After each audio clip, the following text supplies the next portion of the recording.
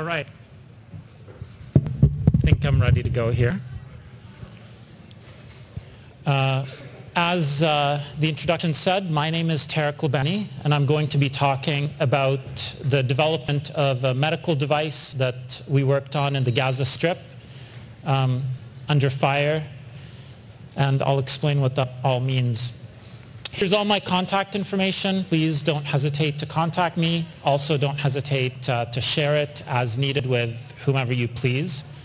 By way of introduction, not of who I am, but what I do, I am an emergency physician.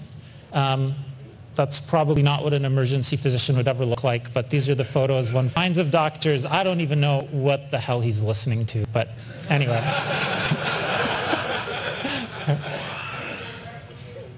Back? All right, there. It'll come back again. Don't worry, don't worry. I'm not that hard to find. Okay. And also, of course, the most important part of this is that medicine needs tools, and so I'm heavily involved in medical device work. So I want to start by just addressing one of the key problems in this work, which is that it seems often that medicine is, here, just a sec, let me,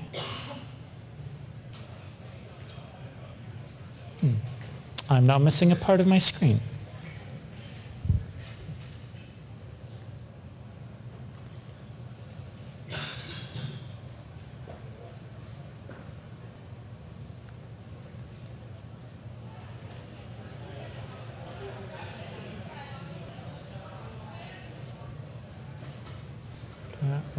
Let's see if we can get this back here.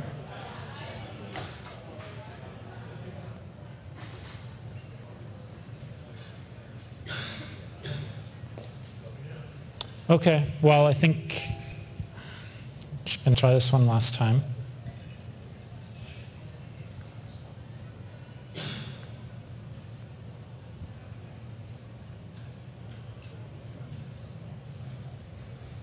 Oh, there we go. It seems very often as though medicine is quite abstract. And one of the things that I realized in my work is that medicine, and especially this kind of work, is deeply, deeply intimate. This is a man who's walking in a sniper scope, which is the bulk of my work at this moment in time. And as you can see, the sniper watches him, traces him, becomes one with him. Before it is that he finally gets to shoot, he has to so intimately become connected with him that he has to even understand when his victim breathes. There's nothing abstract. People are not killed 1,000 at a time in a place like Palestine. They're killed one by one bullet at a time. That is my problem. That is what I have to deal with. And so he holds his breath, watches carefully, and then when the time comes, shoots.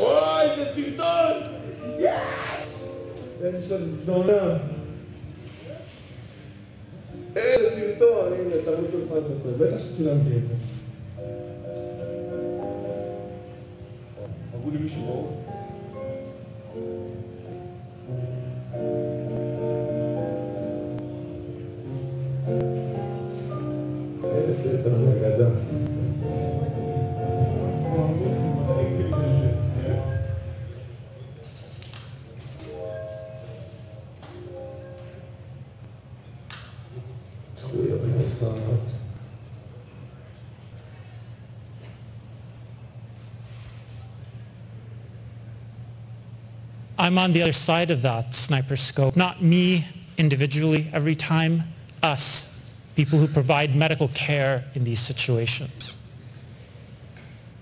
And we never forget that intimacy because we have to pick people up off the ground one by one too. I'm going to take you through a very quick history of the conflict. It starts for us, as far as we're concerned, in 2006. Hamas a group that's been designated as a terror group by many countries in the world, wins an election. Countries like Canada and everybody else, Canada was the first, and that's where I live and work right now most of the year, cut them off. A coup is launched, and Hamas wins the coup. The blockade is brutal. The blockade is complete. It allows nothing in and nothing out, things like coriander, chocolate, and of course medical supplies, though they're unintended victims of blockade, do not arrive. There's a war in 2008, a war in 2012, a war in 2014. And throughout all of these wars, people die. A lot of people die. And when we finally would sit and calculate the statistics, what we found is that people died because they weren't able to have the equipment that they needed. They weren't able to have the devices that were required. Of the 2,200 people who died in the war in 2014, about half of them died of what we affectionately call limb exsanguination. That is to say, one or more of their arms or legs was shot and they bled from it. And when they did, about half of them took half an hour to die. In medical terms, that should never happen. Nobody should ever die from limb exsanguination when it takes half an hour. That is a treatable injury. What we were told, basically, and what everyone told me, is that, well, Tarek, there's the predator and there's the prey. And when you go to work, what you have to do is you just have to do the best that you can with the people that you have and the resources that are available to you. You are the caribou. Run. Run. That's all you can really do within the resources that you have. But when I go to work, when I show up at the hospital, I don't show up to let nature run its course. I don't look at somebody who's being predated upon by a bacteria and say, well, it's how nature intended it. Fuck the prime directive. That's not why I came. And when I looked around at the world around me, I saw that things were better everywhere. Absolute poverty, down. Child labor, down. Under 5 mortality, down. Guinea worm, down. Teen births in the US, down. Homicide rates, down. US violent crime, down. Years of education, up. Global literacy, up. Why can't I be a part of making things better? Even if it is one by one. Wasn't it all of the people who came together, doctors and researchers and academics and everything like this, who made the world indeed a better place? So what happened? What happened? Why was that not even an option? Why did people at my academic committees, I'm an associate professor at university now, why did they mock me when I even suggested it? The Economist had it best. Researchers have become intellectual mercenaries for product teams. They're there to solve immediate needs. That's what we have become as an academy. That's what we have become as professors, as teachers. That's what we have become largely as societies. But I wanted to do something different, and so did the people who I worked with. I had the luxury of being in a first world institution. Why not use it? I looked around. And when I looked around, I noticed that the things that were most in demand were the things that were least significant to so many more doctors. So I'm going to play a little game with you here with a piece of medical equipment that's critically important and is hard to find. All of the footage that you're going to see is from the war in 2014, where stethoscopes were in deep, deep shortage.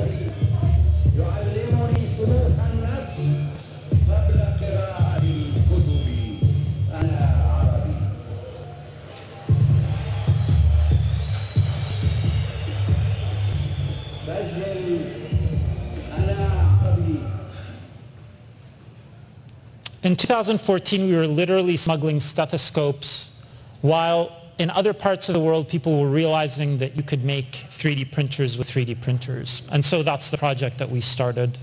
After the war, we smuggled our first 3D printer. We used it to build other 3D printers. Those of you who print will recognize these as the Prusa i3s, which are, of course, self-replicating to a large extent. They use wooden frames because aluminum is very hard to find.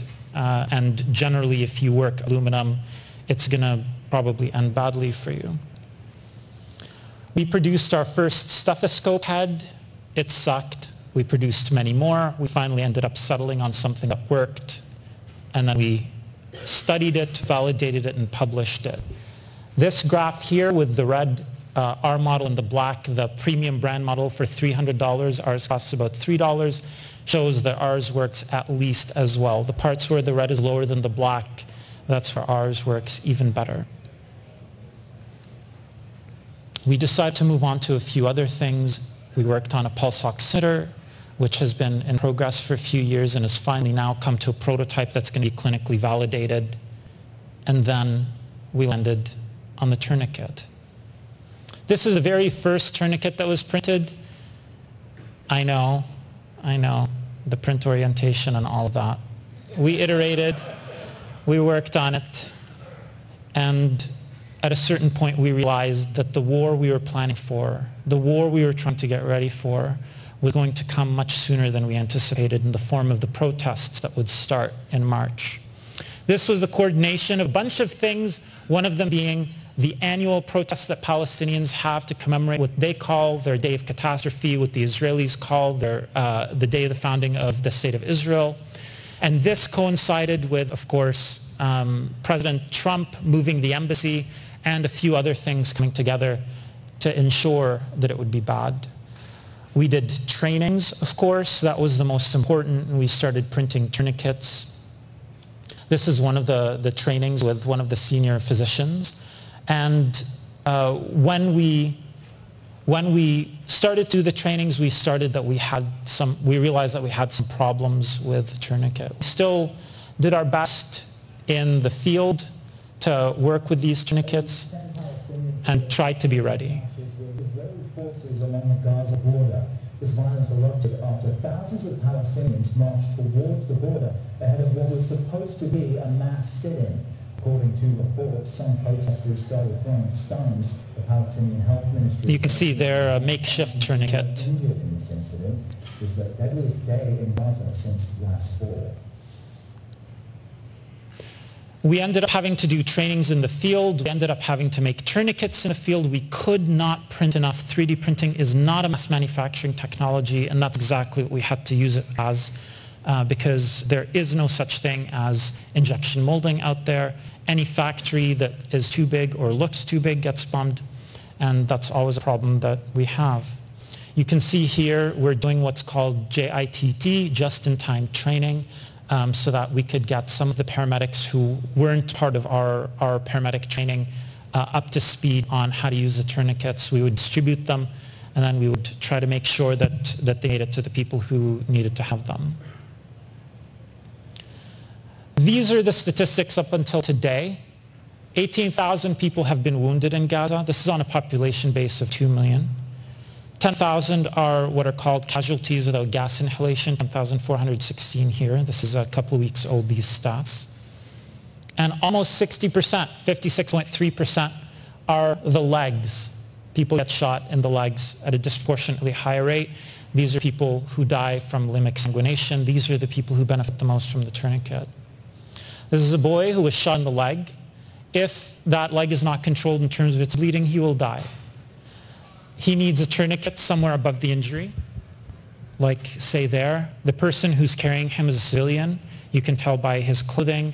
He has no medical training, nor is he expected to. He's going to hand off this boy to somebody else who does. As far as I know, the boy did not die. On May the 11th, we were finally ready for the first mass deployment of the tourniquet, and so we deployed about 60 units. These units were not ready. About half of them were an older version that we knew had a problem. I decided to deploy them because I thought something is better than nothing. I was wrong. I'll explain why in a moment. This is a typical victim. His photo was taken May 11th. He's shot in the left leg, and as you can see, his ankle shouldn't really be going in that direction. He will lose that ankle. That ankle is going to end up amputated. Just the injury pattern is such that he's not going to keep it. But he doesn't need to die. And he will die if he doesn't get tourniqueted. He was one of the victims that I tourniqueted.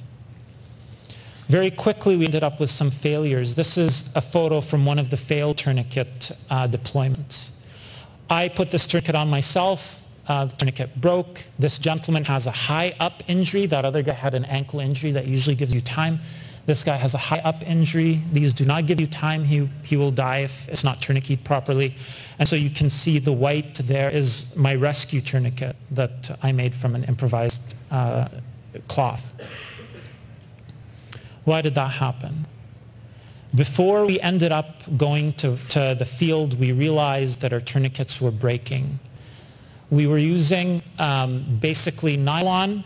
However, with enough turns, we would end up breaking them. And to tell somebody who is in the middle of a field, being gassed, being shot at, running, literally, these were the 3 scenarios in which I was usually deploying these tourniquets, that they can't turn it too many times. I mean, it doesn't work. This is all it took to go from a broken one. This one was recovered from a patient where we lost the tourniquet. And this is the new revised model right here. All that's different here is that this is curved, so it doesn't cut into the nylon and literally act to cut it. This photo was also taken on May the 11th, and it shows some of the costs of doing this kind of work. On the leftmost, you can kind of see half of him is a paramedic named Mohammed Miqdad. I'm here. These are actually green, but doesn't really show as green in the photo. This is Musa, and then the photographer's name is Mu'min. This is Mohammed Miqdad. He was shot. On the left is Mu'min. He was shot. On the right is Musa Abu Hassanin. He was shot. This is Musa Abu Hassanin as he's dying. He was shot in the chest. We lost a lot of patients that day because our medical teams just weren't able to deploy the gear as they were supposed to. And what we realized is that getting the best 3D printers, getting the best technology possible would never be enough. It would never counter what it was that we were dealing with, because fundamentally it is not a medical or a technical problem, though we try to do our best with it as such in those terms and that frame of reference. This is another typical scenario.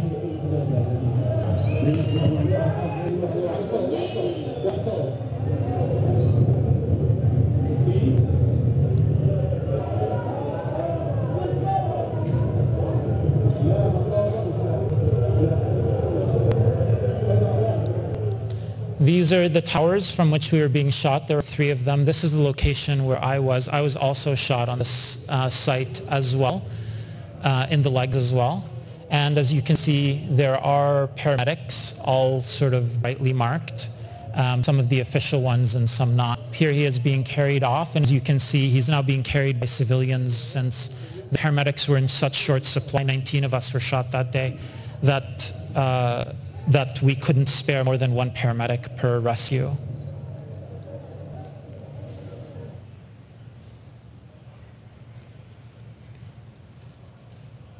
So that, in short, is a long, chaotic, slightly paradoxical tour of how we developed our tourniquet and how we deployed it, the problems that we ran into. The problems were technical, of course. We literally had to figure out how to print it. We literally had to figure out how to fix it. We literally had to figure out why it was going wrong. But there were other things as well, like how do you deploy when your hands are full of blood? How do you deploy with one hand? How do you deploy while you're running? These are things that we really couldn't have thought of while we were sitting there in a quiet room pulling a tourniquet on our own legs. And so I guess it comes back down to that intimacy, that closeness. And that sniper who's sort of looking. And the way that I've started thinking about this problem is that the good and the bad, all of it put together, has to happen intimately, has to happen personally, has to happen one-on-one. And so the question is, when there are so many people who are able and willing to take aim and to pull the trigger to destroy something, what is it that we are willing to take aim at? To hold our breath and to decide something that we can do to undo that, or to make something that's better, that's more beautiful, that's more capable, that not only undoes some of the damage that other people do, but that prevents it from happening or creates a society in which it can't happen. Because at the end of the day, it doesn't matter how many tourniquets we're finally able to make. So long as there are people who are getting gunned down, then already we've lost. Already it hasn't worked. Already it means basically nothing because the cost is too high. So thank you very much. I want to end with some video that a friend took a few days ago. This is also Gaza. Fucking beautiful place. Full of tragedy, but like all of these places, full of so much beauty too. Thank you very much.